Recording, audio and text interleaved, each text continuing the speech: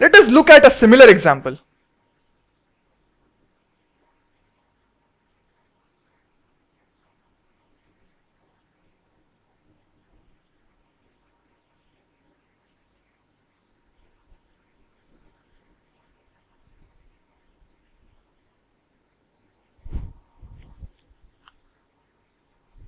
Let's say we have another container containing 3 liquids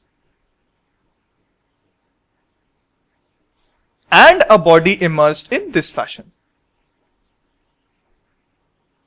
Say this height is h1, this height is h2, this height is h3. The density of this body, let's say, is rho. This is, let's say, rho 1, rho 2 and rho 3. These are the densities of the 3 liquids.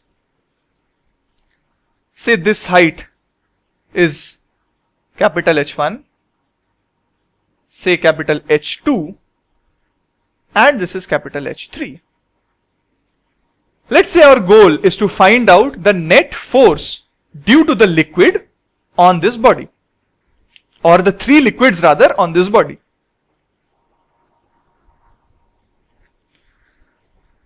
So the F net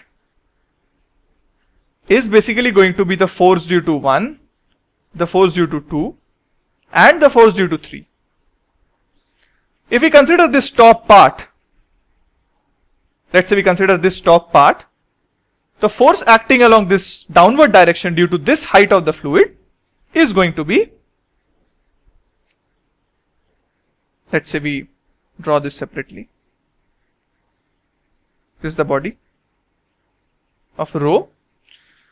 This force is going to be rho 1 into capital H1 minus small h1 times G times the cross-sectional area.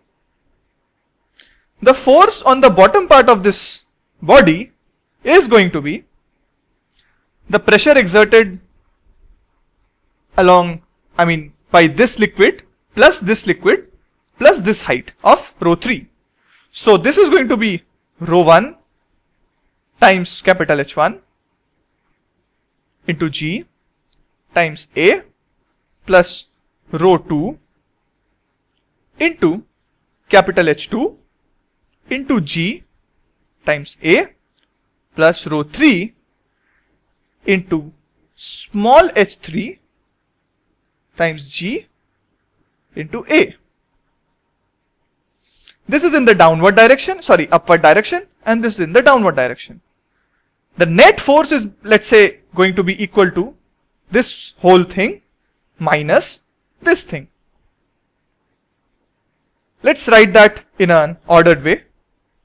So if we subtract this quantity from this, we have rho 1 h1 GA minus rho 1 h1 GA, which comes from this expression, plus rho 2 h2 GA plus rho 3 h3 GA. Also, we will have rho 1 into h1 to G into A. Note that this minus sign gets cancelled off because of the negative sign which we applied while subtracting this quantity from this. This part gets eliminated. Now we have this, this and this. If we look at this setup, h2 is nothing but this height again.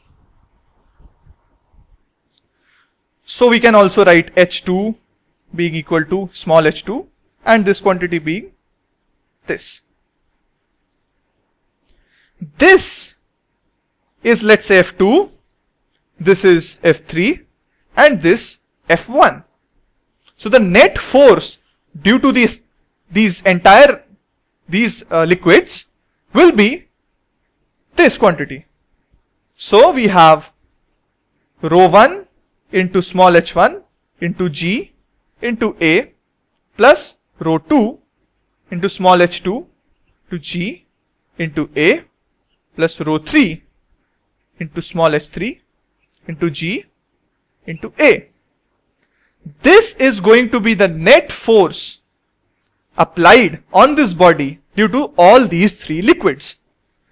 Note that our previous expression, what we got, was something of this format.